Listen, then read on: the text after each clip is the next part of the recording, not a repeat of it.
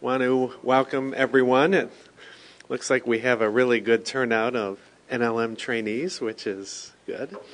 And we're going to hear today from Travis Gamble, who's going to present the findings of his doctoral symposium. Travis is as all of you know, is a PhD student and NLM trainee who hails originally from Little Rock, Arkansas, and did his undergraduate studies at University of Arkansas. So take it away, Travis. Okay. Well, thank you for attending today. This is my symposium where I'm talking about the general area of research that I'm hoping to pursue. So I appreciate any feedback after I'm done, and if not today, by email. The title is Knowledge Representation and Post-Traumatic Stress Disorder. Applications, and I'm going to discuss some of the current efforts and possible future research opportunities for me. So I'm going to give a quick background of PTSD and knowledge representations. Then I'm also going to discuss 3 projects. So please forgive me for referring to my notes, but I'm going to try to cover a lot of information. And I'll bring this back up, the outline, to kind of help us stay on track and to hopefully avoid some confusion. So post-traumatic stress disorder, as defined by the DSM, or the Diagnostic Statistical Manual for Mental Health, is a condition resulting from exposure to direct or indirect threat of death, serious injury, or physical threat. Some of the common symptoms of PTSD is recurrent thoughts of the traumatic event, irritability, anxiety, hyperarousal, difficulty concentrating. And left untreated, these symptoms worsen and lead to further serious problems such as clinical depression, suicide, and violence and spousal abuse.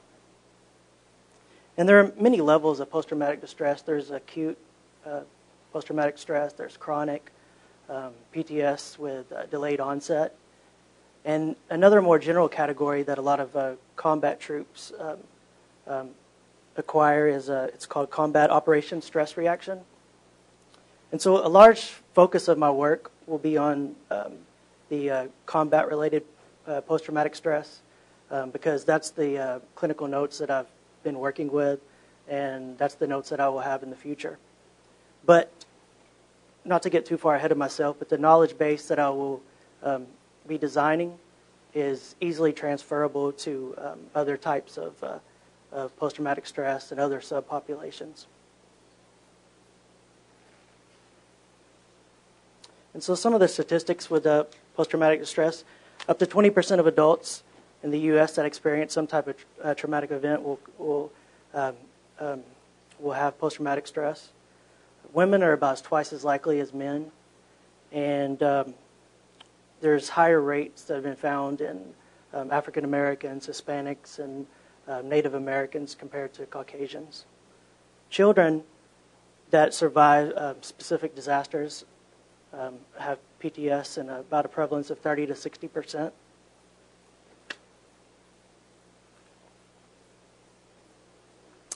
In combat troops, studies vary on the numbers, but some say that one in 5 soldiers that return from Iraq or Afghanistan will have some form of post-traumatic stress. And recently, an incidence rate had reached 50% in one time period. And also, it's of note, of last year for 2012, the suicide rates were at an all-time high at 22 times per day.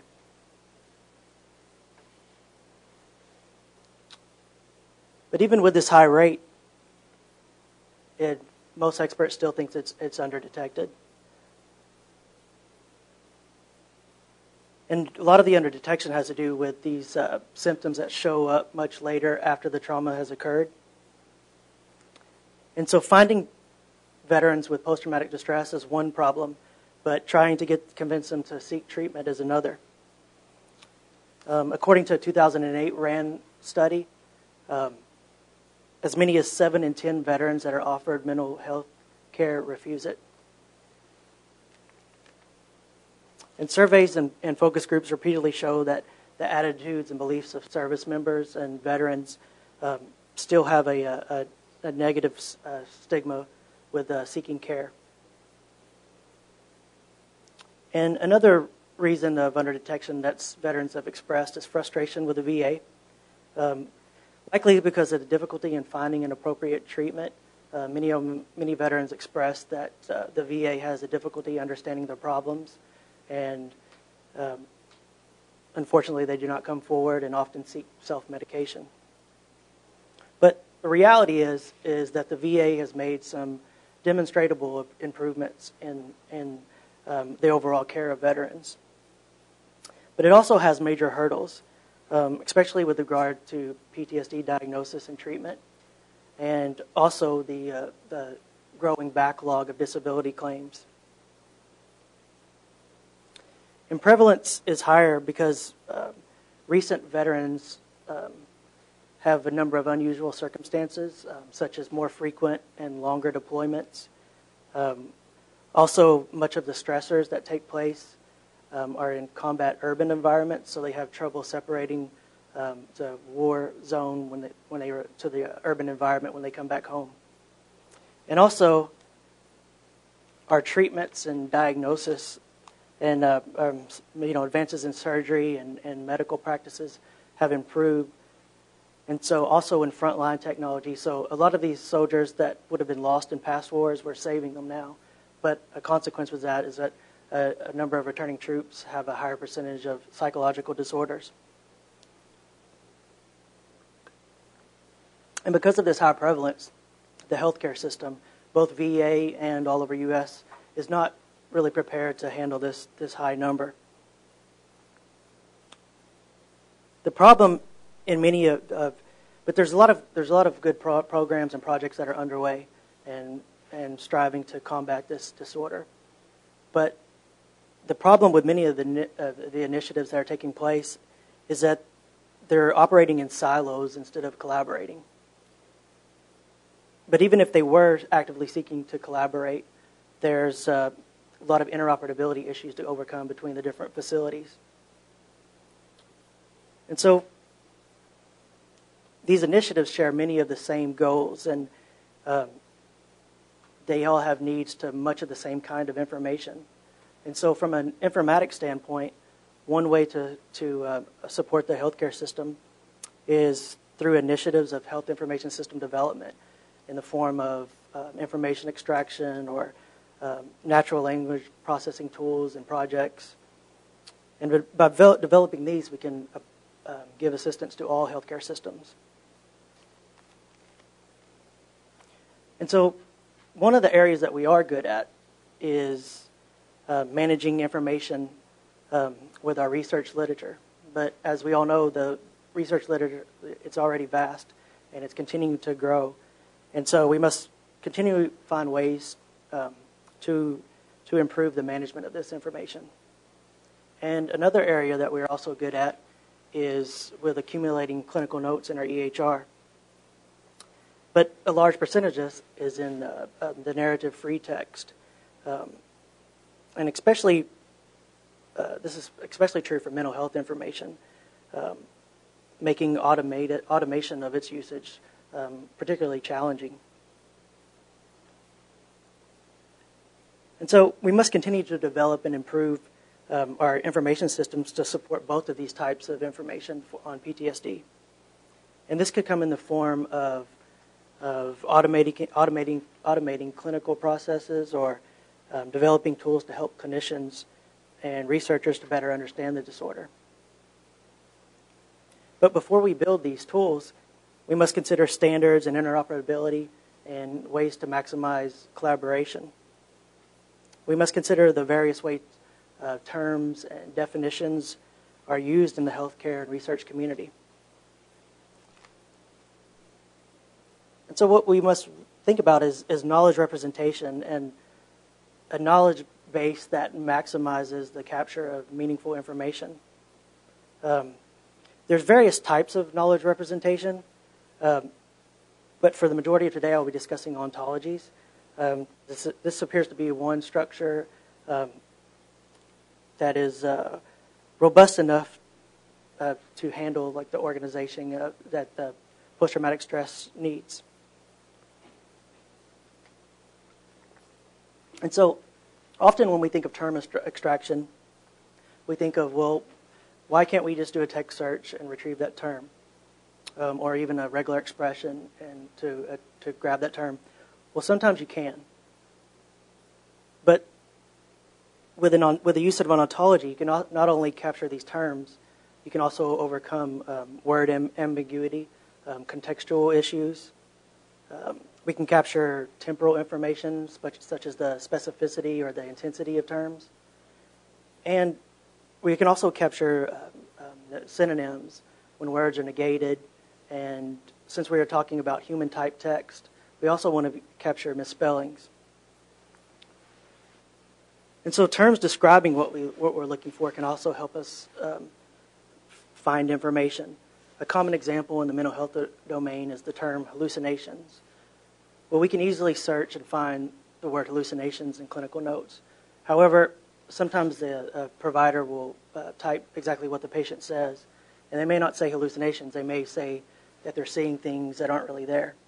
Well, we would like our applications and knowledge structure smart enough to pick up those instances when the words that we're wanting to acquire are not necessarily explicitly clear.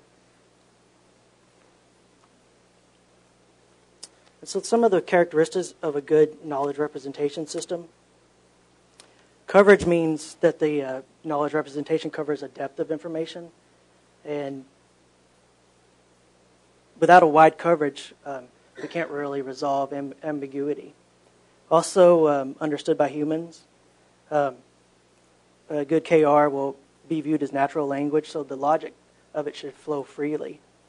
We need to be able to understand what the system knows and be able to draw conclusions from it. Also, by being consistent, we can eliminate redundant knowledge or conflicting knowledge. And our knowledge base should also be be consistent and eliminate redundant or conflicting knowledge and be a medium for efficient computation. And also the knowledge representation is used as a model to model our objects in the world, so we should be able to easily modify it and keep it updated. And lastly, should support intelligent reasoning. So in order to maximize our efforts, intelligent reasoning for the system should represent the knowledge base in a way that we can maximize its usage. And so ontologies kind of fit this criteria as a strong, robust structure. So for the remaining lecture, many of the projects that I will talk about use knowledge representation and use ontologies or ontological artifacts. So ontology, the word ontology has been used in a lot of different formats. It originally originated in philosophy and has been used in information technology. It's also been used in artificial intelligence, and now it's commonly used in bioinformatics. And the most widely definition for the bioinformatic community is a specification of entities or concepts, relations, and instances and axioms in a specific area of domain. And so with this model,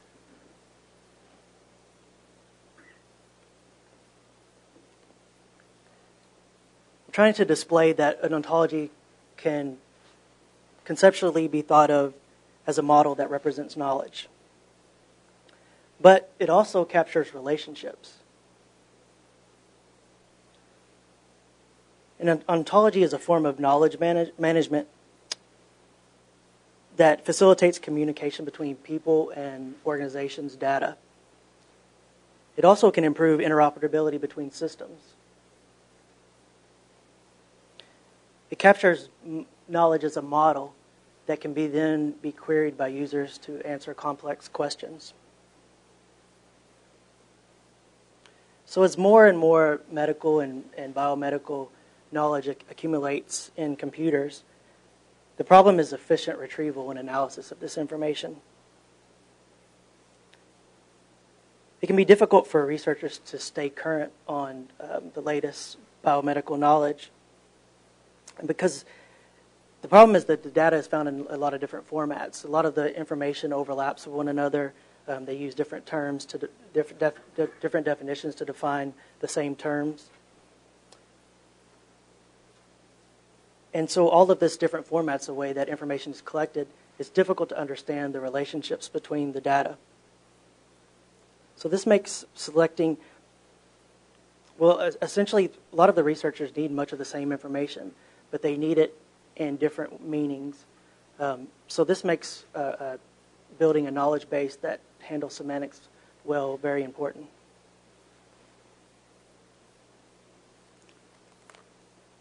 So some of the purposes of an ontology, it can be used as a reference for referencing information and thought of as a schema that describes a current domain. And there are many types of structures that are ontology-like, such as controlled vocabulary, which is a collection of vocabulary in terms to reduce ambiguity. People also think of taxonomy, which is controlled vocabulary terms that are arranged hierarchical. And then a thesaurus, same thing, the vocabulary terms, but it's arranged as a specialized network. But an ontology can also be thought of as a software artifact that is typically created to meet a specific use case. So in literature, the term ontology is often used interchangeably with these ontology-like structures. So sometimes its actual capabilities get minimized. But some of the benefits of using ontology is a common vocabulary for shared understanding, and it enables reuse in a domain. And some of you might have heard of semantic web technologies. Ontologies are the backbone for this type of technology that enables better use and reuse of information. And they also support reasoning and applications. And the biggest difference between an ontology and these ontology-like structures is that, like these other structures, they can be read by humans. But an ontology is also a machine-readable format, so we can use it to manipulate it for decision-type purposes, often in combination with business rules.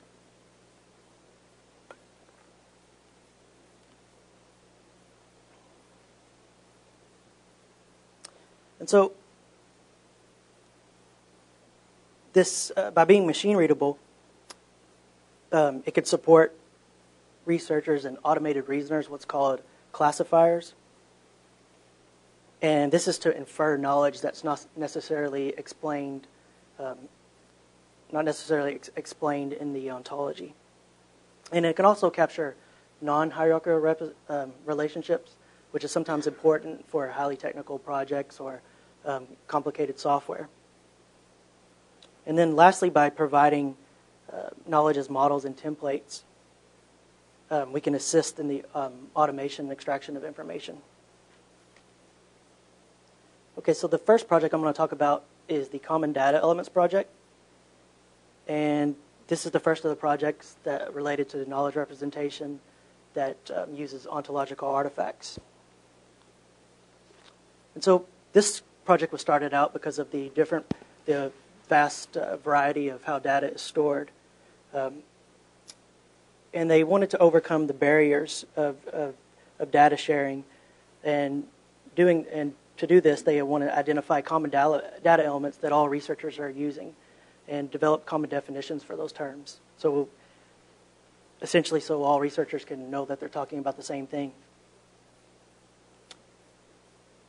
And so this project is meant to help investigators conduct clinical research through the development of uniform formats by which data elements can be systematically collected and shared across research communities. A common data element is essentially a logical unit of data pertaining to one type of information, and is derived from broader definitions that are used across the research community. It also has a name and a precise definition, and if applicable, it has a code. So this is basically a use of to provide standardization to metadata, and an attempt to foster better collaboration among the research community. And so listed here are some of the current data elements that they've made available and a website that you can access if you want to read more about them. There's also a significant neuroscience initiative going on right now for post-traumatic stress. Currently, there's a working group that is formed from 5 federal U.S. agencies that are currently trying to develop post-traumatic stress common data elements. And the organization that is in charge of this is called OneMind. And OneMind is a nonprofit organization that was started last year. And their mission is to support research funding, marketing, and awareness of mental illness and all brain injuries. They want to promote policy improvement and increase the research to cure rate. And to do this, they want to bring together multiple agencies to foster a collaborative environment. And as a part of OneMind, they started something last year called the Gemini program. And this is a collaboration for improving post-traumatic stress as well as traumatic brain injury.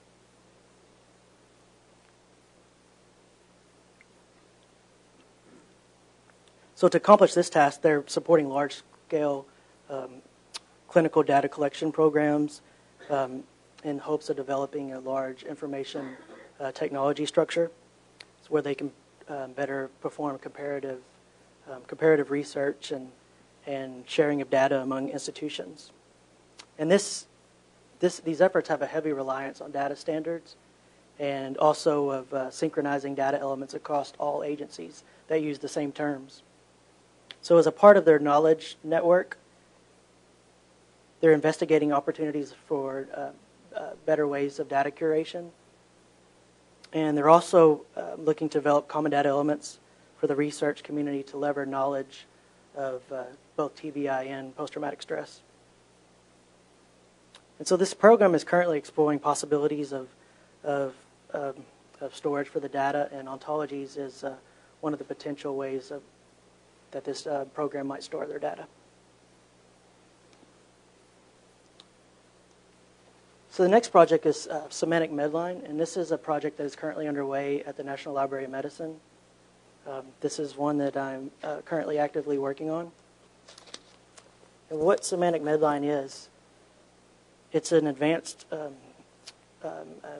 information management application, and it utilizes information stored in documents for explicit domain coverage. And it's provided as, currently it's in prototype version, and it's accessible on the web, and I believe I give a website address in a few slides. But it's a web-based application that displays PubMed results in a visual manner. It also provides a summary of some of the terms that you're searching for. And these, what they call predications, which is basically 2 arguments linked by a relationship, it's all presented interactively. You can move this around and add and remove different relationships in order to focus your search. So the target audience for this is the research community, and they're essentially trying to offer another way to search PubMed, and by providing a visual tool to do it. Some of the uses for this, they promote it as a way to do what's called literature-based discovery, which you basically look for unknown phenomenons, previously unknown in the research literature. It supports something called, I guess, the A to C relationships, where you look for relationships that are not connected to each other. So essentially, I guess, non-hierarchical relationships. And so my goal for this project was to expand semantic resources,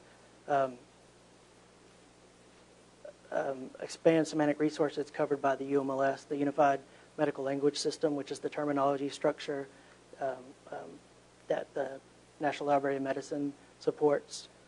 Consists of about 130 different controlled vocabularies. And so in order to have a more accurate representation of PTSD for the UMLS, what I'm working on is adding to their SIMREP ontology. And so SIMREP is an NLP tool that extracts these predications from PubMed. And its ability to do this crucially depends on an accurate coverage of domain, which currently it's using the UMLS. But PTSD concepts are not covered very well in UMLS. And so what SIMREP ontology does first, Semantic Medline, the visual tool, it will access my ontology, the SIMREP ontology, and if a term is not there, then it will access the UMLS. So it uses my definition first, which is actually a better coverage of PTS, and if it's not there, only then will it access UMLS.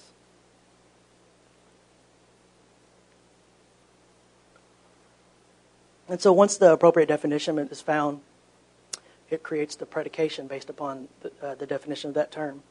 And so here what I want to give is just kind of an example of how it creates a predication. So a common sentence you might see in the literature is, sertraline was used in the treatment of PTSD patients. And so SIMREP will extract the arguments, which are in blue, sertraline and PTSD, and it also extract the predicate, which is in pink, treatment. And this predicate establishes the relationship between the two arguments in this manner. Sertraline treats post-traumatic stress disorder. And then, as a part of the UMLS, SIMREP uses the semantic network for the relation. And the concepts come from the metathesaurus. And then finally, each concept within the UMLS has one or more semantic types. And so what I'm trying to show here in this diagram is an overview of current coverage of PTSD in the UMLS. So this isn't everything, obviously, just a fractional example of it. But we define our semantic space with these concepts and these predicates. And so the white boxes here represents concepts along with their semantic types. And the blue boxes are the predicates. And so the semantic space is essentially a web of connections between these concepts connected by relations, with arrows pointing the way that the predication is read. So for instance, at the bottom left, PTSD affects abuse. So kind of some of the steps that I'm undertaking is identifying the PTSD concepts that are not in the UMLS. And I do this by acquiring a corpus of PubMed citations, and also from the Post-Traumatic Stress National Center. They operate a database called PILOTS. Stands for, Published International Literature on Traumatic Stress. And they index everything on post-traumatic stress, as well as trauma injury, anything from books to posters to literature to brochures even. And I also acquire rich citations from the domain experts that validate my findings. Once I place these concepts and relations into the ontology, domain experts have to vet it. And so then I run that through SIMREP and then identify what's missing.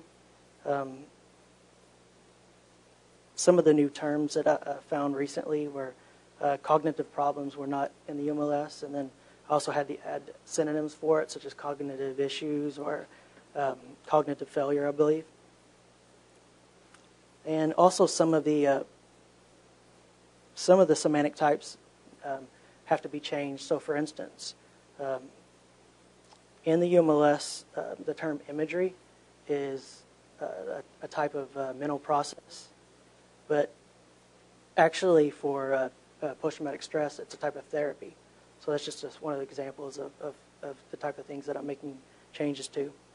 And so this is a continual iterative process where constantly revising the semantic space based upon new information as it comes available. And so what I'm showing here is just that I've enhanced the semantic space. Essentially, the red boxes are new relations that I've added, as well as the pink boxes are some of the new concepts that I've added. And so what I'm trying to show here is that these iterations of adding the concepts creates a much more richer understanding of the post-traumatic stress disorder domain. And so unfortunately we don't have the time for a live demo, but again, here's the website address if you want to play with it. This is an interactive graph. You can move them around. What you're kind of looking for is all these unique clusters of new information that you may have not have seen before. These arrows that you point on, you can right-click on them, and it's these are the relations, and it'll give you at the bottom the citation where it found that predication from, so you can explore more information. And so the last project I'm going to talk about is a project with the VA.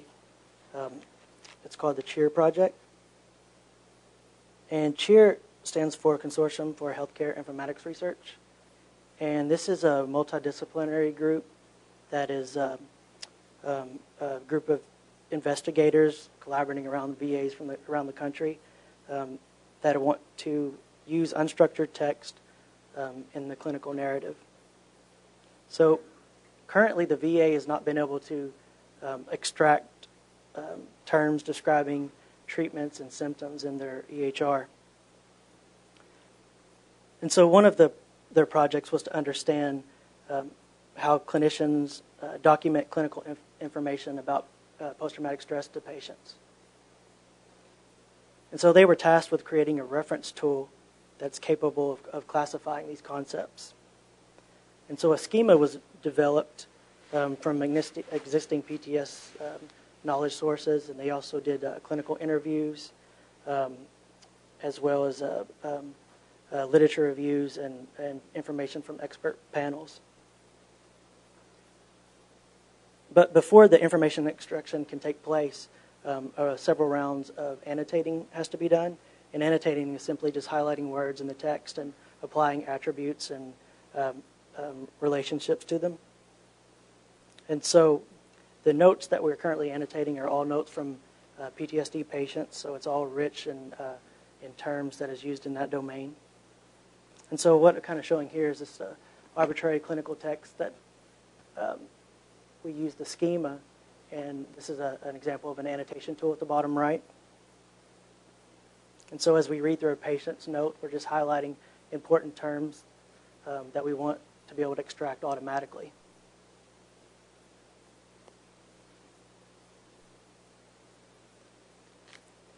And so after we finish with this annotation process, what the VA is hoping to be able to do with it is to produce a knowledge base that they're able to perform machine learning techniques and different natural language processing tasks in order to start looking at the relationships between symptoms and treatment. And another option is to arrange these concepts into a usable format, such as a creation of an ontology.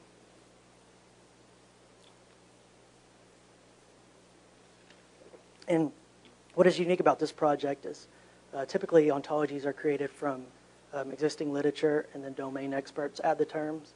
But what is unique about this one is that all terms are coming from clinical text. And so they're also reviewed by domain experts, but by all the terms coming from clinical text, you're gathering a really rich coverage of the domain of PTSD.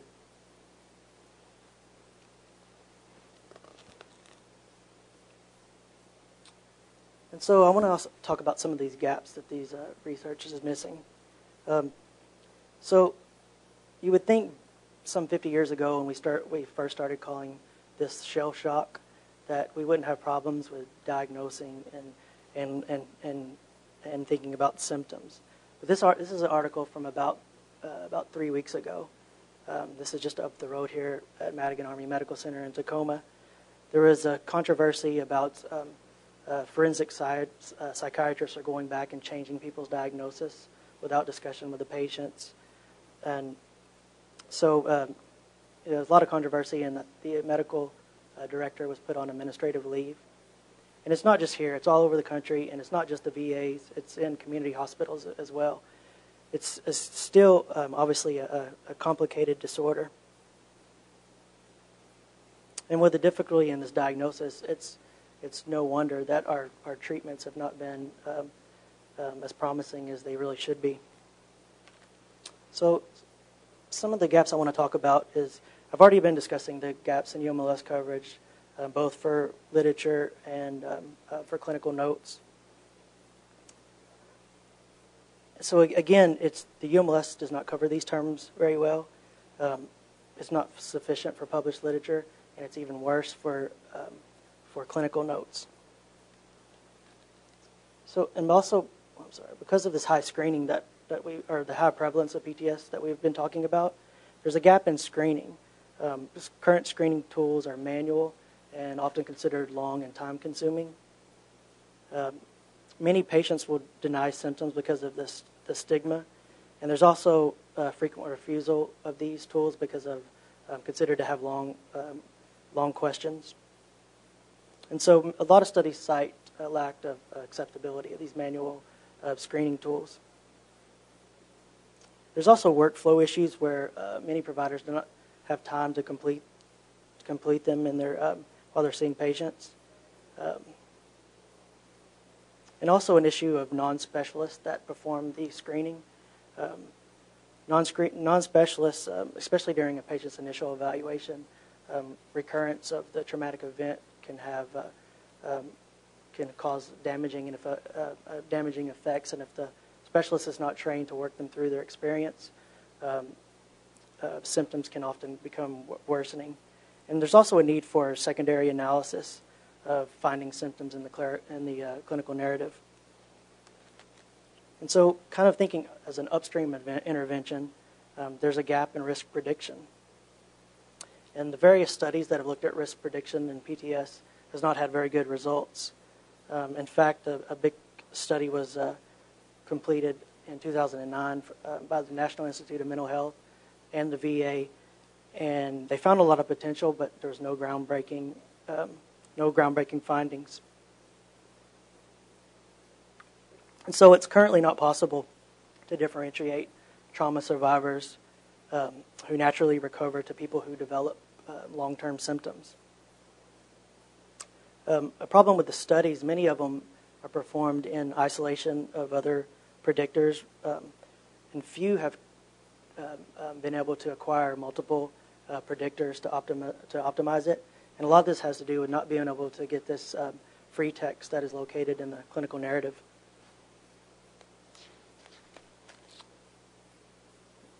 And then obviously the studies over our past decades have not found good evidence of what works for PTSD and what doesn't work. There's no universally accepted treatment for PTSD. There's a lot of things that work well, but nothing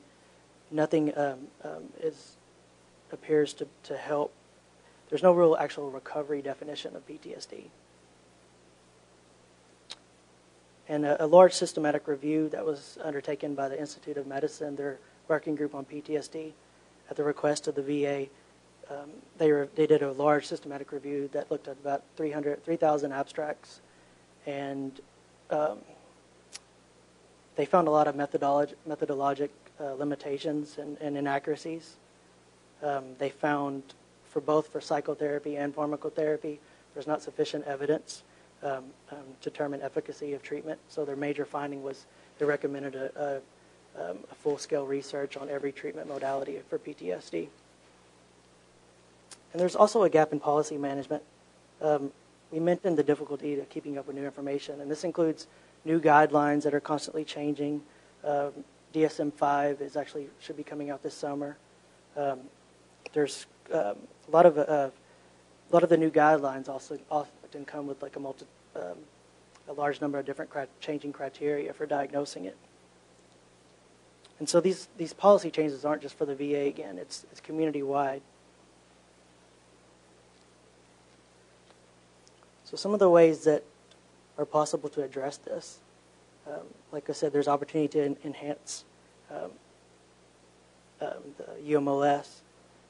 But this is through the application development, and such as I'm showing with Semantic Medline. And it's also a good time to start thinking outside of PubMed, of ways to develop applications to access other information and other databases as well. And there's a lot of work left to do for clinical concepts, obviously. There's additional concepts such as stressor events, symptoms, and functional assessments need to be researched. And so again, with screening, because of the subjective nature of symptoms and diagnosis, this is a good opportunity to automate our screening, to overcome non-specialists that are trying to perform the screening. Also, this might be more acceptable, automated screening to patients,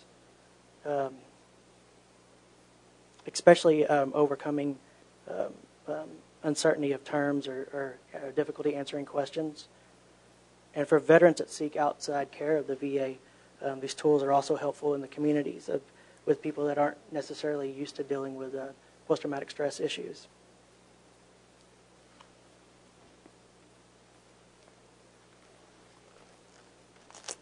So since we're already acquiring patient characteristics anyway and extracting PTSD concepts, the screening kind of leads into risk prediction. If we support these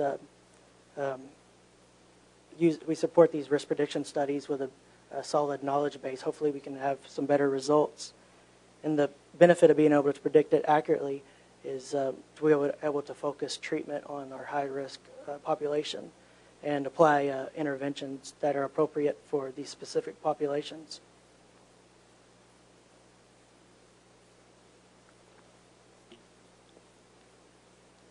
And this kind of flows into treatment. An application ontology should be able to extract the therapy information in the narrative task and help us with decision tools for recommending treatment, which often is related to patients' preferences and as well as the symptoms that they're experiencing. And so making this data available to providers is an increasing challenge. A lot of new therapies are coming available, and it's hard for these providers to keep up with the new information. And by being supported in a robust knowledge representation, can start helping us provide more personalized treatment to patients. And as I said about the DSM changes, ontology structures are also robust and sound to keep up with these types of changes. There's a lot of diverse specialized databases out there, and so there's an opportunity for applications to use a knowledge base that allows data sharing between these different types of databases. And there's also these automation techniques can help overcome workforce capacity, some of the regional disparities of having providers not really available in rural areas. And this automation leads to a lot of secondary uses such as biosurveillance and research on the population health. So what I was trying to show here, I probably don't really have time to go through this, but I'm just kind of trying to show a simple inferencing problem. Often when we think of ontologies, we just think of it's a reference terminology, but it actually does much more. This was just a simple diagnosis example. This ontology is inferencing relationships about different patients, made-up data that I've entered, and it's diagnosing this patient with a chronic PTSD. And so there's other types of uses that ontology does. There's other ways to arrange it. There's rule-based. There's also probability-based, which might be more useful for recommending treatments where there's a lot of uncertainty of information. And so these are some of the potential research questions that are I possibly could explore. What model of knowledge representation is appropriate to support medical software applications? Is these designed ontologies, is that what we need, or can we get by with static structures and just rely on programming and machine learning? And by appropriate, we also need to consider the cost of maintaining and keeping these ontologies updated. Another question, as a knowledge source for applications, is it more efficient to expand UMLS coverage or build a knowledge base from scratch? There's been several studies that have used UMLS, and obviously it does not cover clinical domain very well, especially with mental health. But it's several studies have had good results as using it as a base to acquire terms and then add to it. But that's a good question. And a lot of the problems that we've had is these data operating in silos because people have been developing their own database and definitions independently. So the question is can we use common definitions that would promote interoperability between different research projects? And then for screening, is there a difference between accuracy of automated screening or the manual screening? There's a lot of considerations about automated screening and how it affects workflow and accuracy. There's, again, these symptoms that show up a long time after the trauma, so people aren't always constantly looking for them. So an automated techniques might have good results with mining data.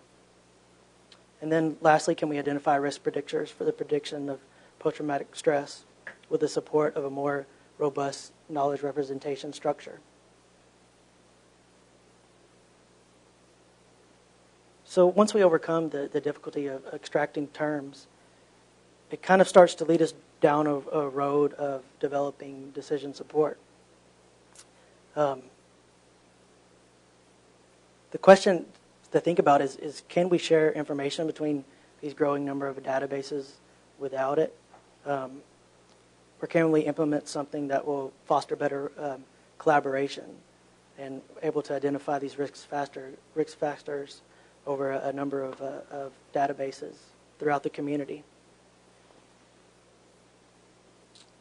And so what I'm trying to show here is a summary of some of the objectives and capabilities of the different projects that I will be working on. I also included an application ontology here at the end, which I think has potential to combine some of the benefits of each of these projects. So again, my focus is on knowledge representation and building a knowledge base that supports biomedical applications and tools. In the long run, these techniques and methods of building these should be transferable to other types of trauma besides just combat, and ultimately other anxiety disorders as well. So as in this chart, you see there's some differences, and there's also some overlaps of things they're trying to accomplish. And likely there's probably a lot of synergies available as well. And all of these researchers need much of the same data, but they need it with different meaning or different contexts. And so this makes semantics in this domain very important. But as I started thinking about this project, as a lot of these standards that are developing is coming to the mainstream, this is perfect timing for these organizations and researchers to start coming together and collaborating and agreeing on terms and defining rules of how we're going to use this information. And I think this can ultimately lead to a greater understanding of post-traumatic stress.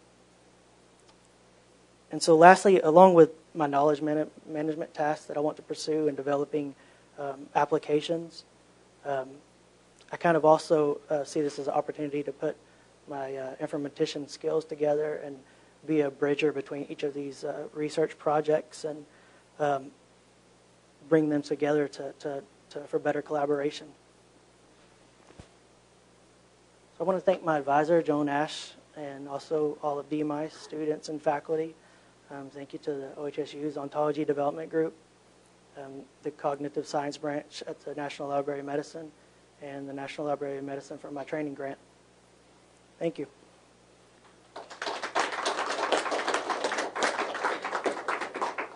Yes, Bill? Yeah, two related questions.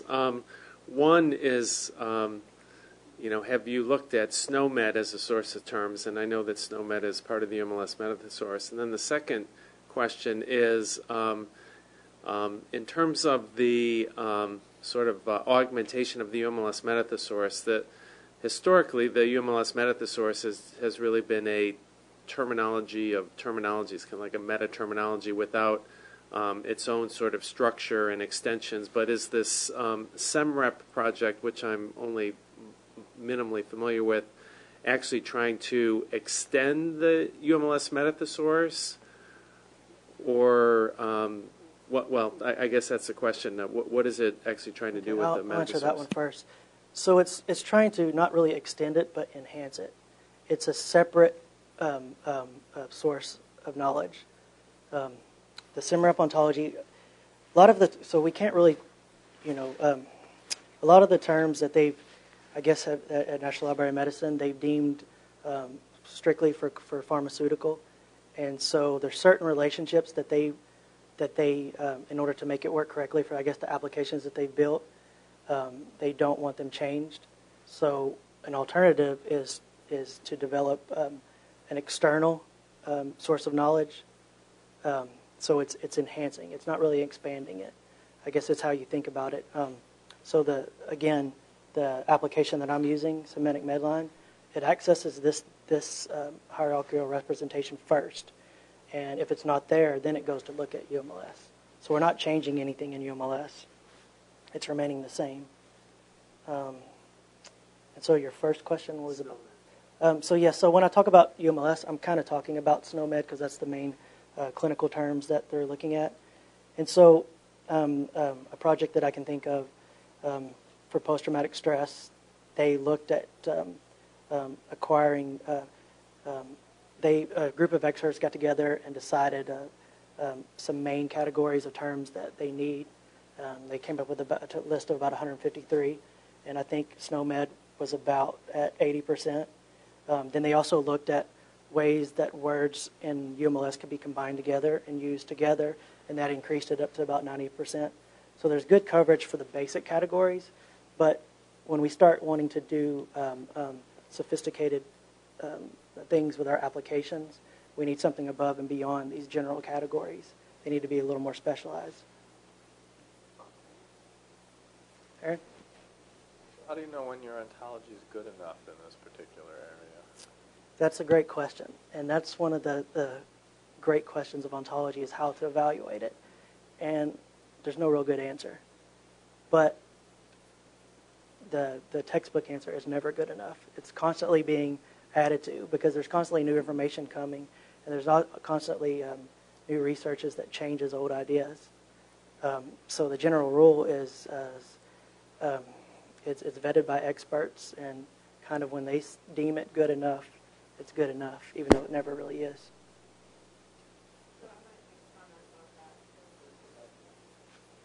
Oh,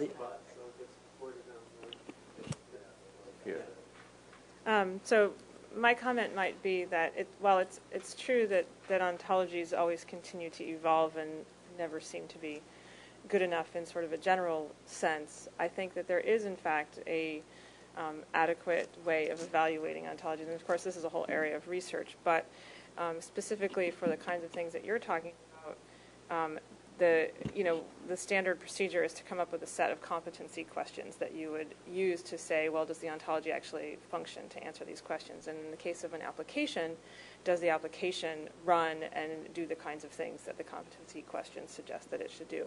And I think in developing or extending existing ontologies, one or more, that's something that's really important to keep in mind. You can't model the world. You have to model the things that you're trying to answer questions for. Yeah, so you can evaluate them as use cases with the application that you're developing. Does your application work correctly or not? Any other questions? Okay. So, I mean, yeah, I mean, I agree, and I was kind of looking for something, more along the lines of, within a given application, we can assess the, amount of, the coverage and accuracy of the concepts that are relevant to that, application. What kinds of, how common or what concepts come up that can't be incorporated, or that there's some ambiguity or confusion over, and I think that that's a reasonable thing to do within a particular, application of an ontology in its current state. Thank you.